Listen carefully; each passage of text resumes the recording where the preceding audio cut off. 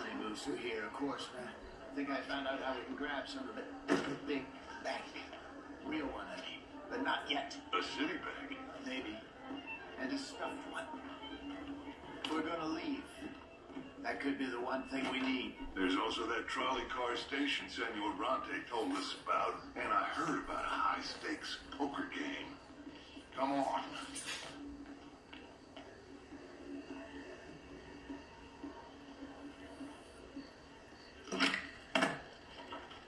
Here comes money. All right. Let's get in. Go home. I ain't never felt so awkward in all my life. All them folk all so pleased with themselves. Oh, high society's pigeon shit. If you ask me, it's more like torture. Well, that's sort of the point, isn't it? Let the people torture themselves. Here's them papers I took. Let me see you take this. I don't think so. I might have an idea. Let me think on it.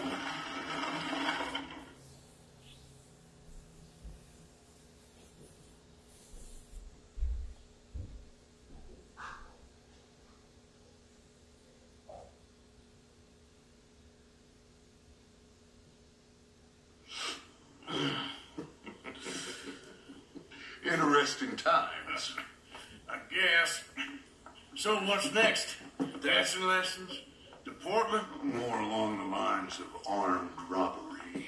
Jose is handling reconnaissance on the bank. He and Abigail are going to run some distractions, see how the law reacts. Good. Oh, and I spoke to Evelyn Miller. Fine man. Here helping the Indian chief we saw. Yeah, I met him too, with the mayor. He's lobbying officials in Saint Denis on their behalf. Maybe we could help. Maybe. Now, I think there's a lot of money on the riverboat. A lot of money. And Trelawney, he's investigating for us. He says to meet him at the Taylor's. Okay. One big score down here, Arthur, and we disappear. We are almost heading home. Where is home? I don't know. Exactly. But I can smell it. I'm gonna go investigate this trolley thing old Bronte was talking about. Okay.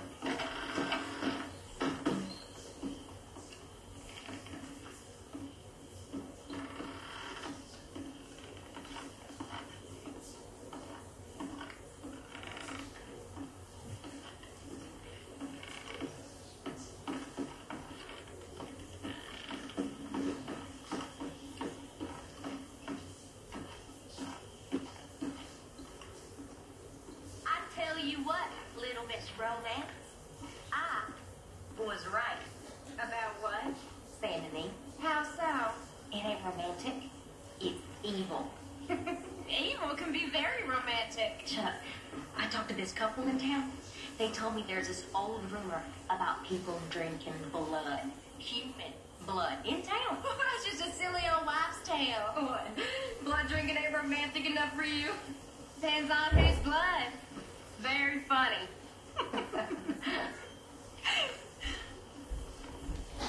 She's trying to romance Arthur, but she makes some nonsense. Oh, y'all.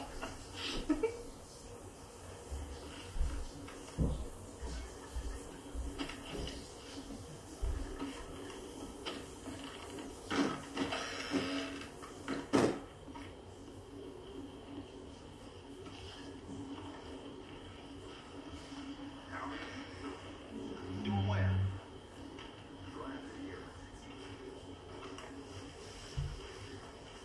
Arthur.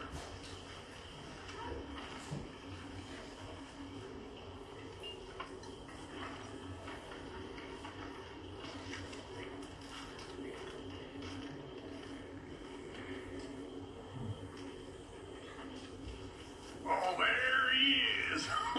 Big bad Morgan. No, Uncle. I ain't in the mood. Crank cow piss instead of milk again? You're milking the wrong bit, son. Milking the wrong bit. That's a metaphor, by the way. If you say so. Oh, is it a simile? I can't remember. I feel like I need some cow piss myself.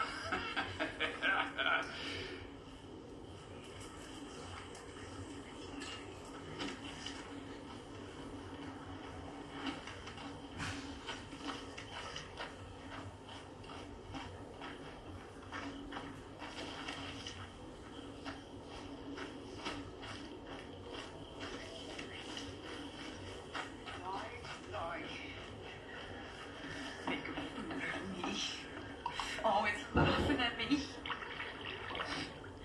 All the way across the Atlantic, nearly as far as the Pacific. Always laughing at me.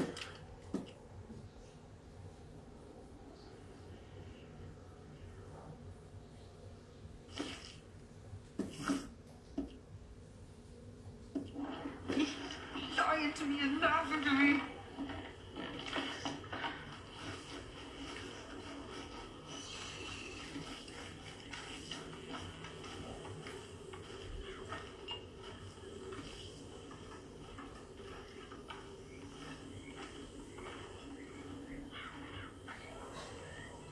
Hello. Hi, Karen.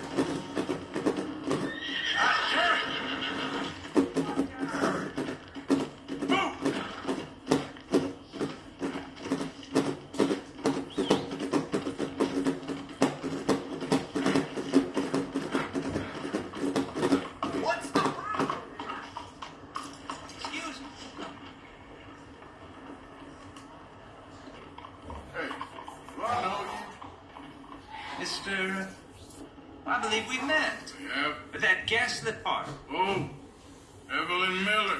Unfortunately so, Mr. Arthur Morgan, at least sometimes. Can I say something rude? Sure. The mayor thinks you robbed him. To be clear, he wasn't very upset about it. He rather liked you. Okay. Do you, can you steal things? Is there a reason you're asking me to incriminate myself, Mr. Miller? Well, I'm sorry. Have you met? This is Rains Fall, a great chief, and his son, Eagle Flies. Gentlemen, we saw you in the wagon train crossing the river at Cumberland Falls. And at the party, you were upstairs. We have great powers of observation. As my people, if we are even a people anymore. We've fought hard. We've made peace treaties. And those treaties were broken. And we've been moved and punished and moved. I'm sure. And now I am told we are to be moved again. Clearly contravening the peace treaty signed 3 years ago. This will lead to war. No, my son, no. We cannot fight another war. They have got stronger, and we have become far weaker, Mr. Morgan. It's bad business. It's to do with oil. I know it is, but I need the proof. I believe there were some prospectors who were on their land a few months ago who have filed reports with Leviticus Cornwall and the state government claiming huge reserves of oil under their land. So, you want me to try and steal it? Obviously they can't. And even more obviously, I would be useless. Listen, I realize that it is a ridiculous request, but we're very desperate. I'm not a do-gooder, Mr. Miller. Gentlemen, I'm very sorry for your predicament, but I'm a working man. I got problems of my own. We will pay you very handsomely, Mr. Morgan. How much? I told you, they're all mercenaries. There's a price on my head in 2 states, my friend. The government doesn't like me any more than it does you. Like you, I've been running for as long as I can remember. And like you, my time here is nigh on done. We understand, and we will pay. Thank you. You meet my son in a couple of days near Citadel Rock, just west of the oil fields. Okay. We are very grateful for your help. Gentlemen, an appointment with the senator. We should head over there. It's a waste of our time. And his. We must try everything. Come along. Hello, Mr. Miller. The counselor wants to apologize. He can see you now. We've been waiting I don't know how long. Or next month, if you'd like to reschedule. Come. Perhaps the senator won't mind waiting.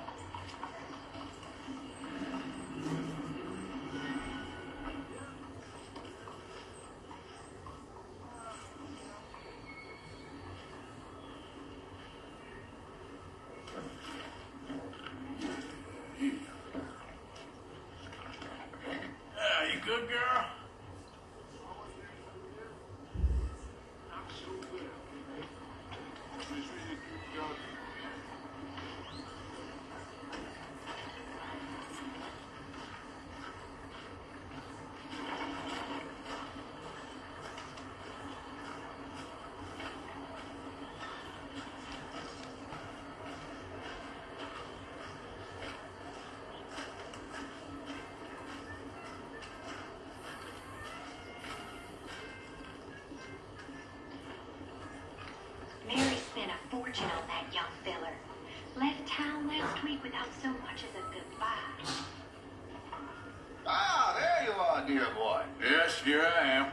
Well, we're going to need to get you smartened up a bit. What? Well, you can't play at the tables on a Lanahassee riverboat looking like this. Yeah? Not if you want to fit in so well that no one will realize you're there to rob the place. Now, come on. Are we still doing that? Of course. We're going to fix you up so fine no one will notice a thing. Hello, can I help you, gentlemen? Yes, my friend here is in need of a new suit. Make this gentleman look like the Duke he really is. It was the English's fault his grandfather had to emigrate. A bitter and jealous people. You can see the aristocrat.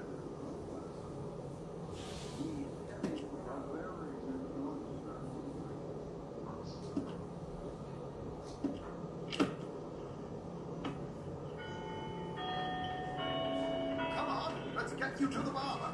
Sure. Tonight, gentlemen. Herr Strauss has scoped the whole thing out. It's quite ingenious, actually. What is? The action he has planned. Indeed, it's not much of an action at all. You play cards and win. And you're going to bet very big and flamboyantly while you win. And everyone's going to think you're some new money from the oil fields come to lay it on thick and drunk. All the while, Herr Strauss will be signaling you in your line of sight. When you bust the place, they'll take you upstairs to pay you off. And that is when Javier comes in, and you take whatever you want. You don't think they might see an armed Mexican coming into the safe with me? Sure, they might, but perhaps not. You will see. The suspense is killing me. Oh, don't be so jaded. We both know this is just the kind of innocent fun you thrive on. Well, after the past couple of months, armed robbery don't seem such an innocent pastime. No, but we, you, all of us, will be done here soon. I hope so. Come on. I gotta get some real shots.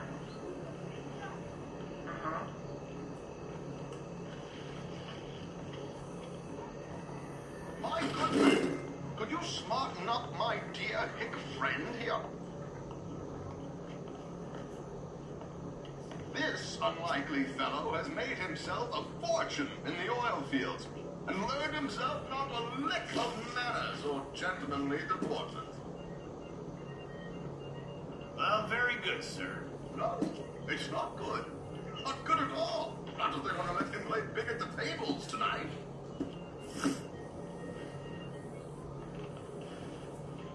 There, very smart. Come on, let's get to the box. I've arranged some transportation for us.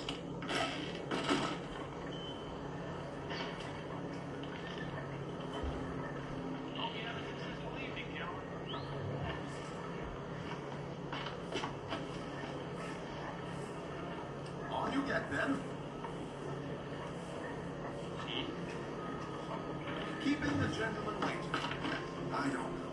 George, to the Grand Corrigan, please. Grand Corrigan, sir. Well, look at you. Toad, the prince. This is a bit much, ain't it, Coach? We can't whinny up there on horses like a bunch of countrified yokels. You're brash oil man. Money to matter. Which reminds me, no shuffling and mumbling. Pop your chest out. Get outside yourself. Yeah, I don't think half. So, who's the mark? You're up, by the way, driver? Oh, yes, don't worry. George and I go way back. It's a man called Desmond Blythe. Made a fortune in hosiery of all things. Likes to play fast and always keep some extra collateral in the safe upstairs. So, if Strauss is sitting behind him, how does he know what cards I do? He won't. But the dealer has recently become a very good friend of mine. Another one. Don't fortune. We'll make sure you get the right guards. What could possibly go wrong? Indeed. And what money am I playing with? Don't worry. That has all been arranged. Your chips will be waiting for you. Ah, there she is. Come on. Okay. Arthur, leave any weaponry here. They'll search us when we get on. George, we'll collect these from you later. Very good, sir. Thank you, George. Good luck, sir. Now remember what I said, Arthur. Everyone is the author of his own good fortune. Yes, believe me, I heard every word. Watch Strauss. Listen to the dealer, and this should be a very lucky night. There they are. Gentlemen, how wonderful to see you. Arthur, you remember this pair of boys we met in New York? Come on. Champagne is on dear old Arthur. He's rich as can be and feeling luckier than a turkey that survived Thanksgiving. Hello, gentlemen. Hello, dear boy. Come on, let's get aboard. Drinks on Arthur. Champagne.